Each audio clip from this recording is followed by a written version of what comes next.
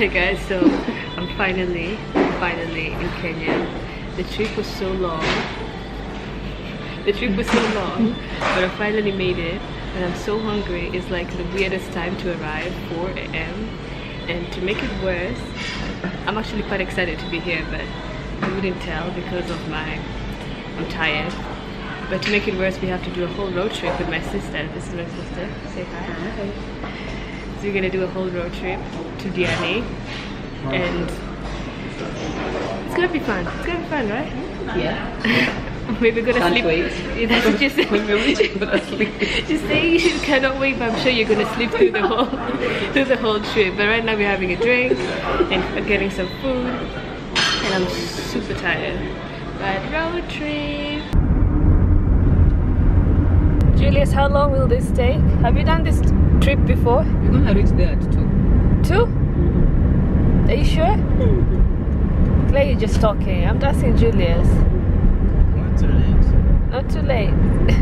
So I'm so shocked that we don't have to pay the 4,056 cents. So we just have to pay the 4,000 Kenya shillings. Because we all know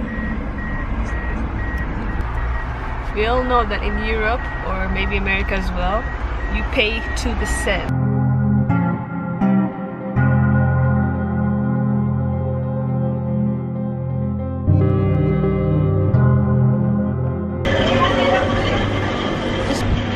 You guys, my favorite drink in the world is this one, and this one right here, and this one. These are the best, definitely.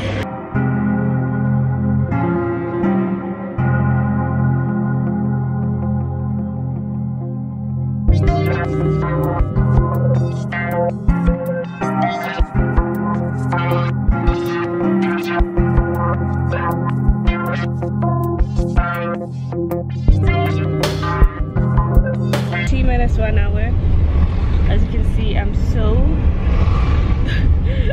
wet. I look wet because I'm sweating. It's super hot, and you know, coming from pretty much winter in Holland to here, it's just, you know, I need a second to get used to it. But I'm quite impressed that by the road from Nairobi to here to Mombasa, because we're still in Mombasa, we haven't gone into Diani yet. And the road wasn't that bad, because the last time I came by road to the coast was a couple of years ago. I think like 2013, and that time it took forever and the road was so bad. But I feel like we've done this trip. We started at 7 and it's now 2, and I think we'll get there around 3-4 o'clock.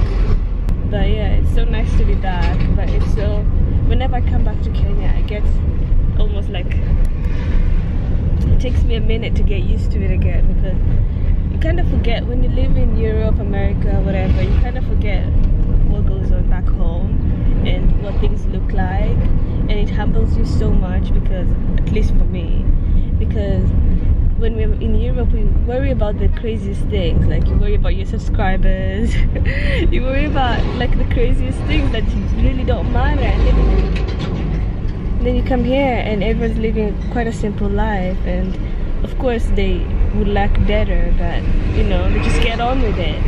And people who live outside Africa, we always complain, you know, first world problems. So it's always such a humbling experience coming back home. But I'm loving it. I cannot wait to have like ice water, very cold water, because everything is now like warm.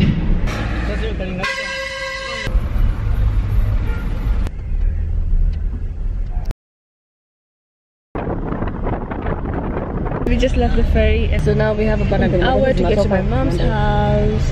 And I promised Nick that I wouldn't complain this holiday, but I really want to complain about the heat and a lot of things, but I will not complain. I'll be positive, enjoy my holiday, and not complain. I have to give it up to the Muslims who wear the burqas in this heat. I just don't understand. Maybe there's a secret of wearing the burqas, you're less hot.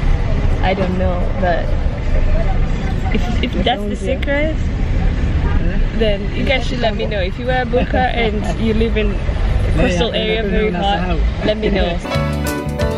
driving home for Christmas.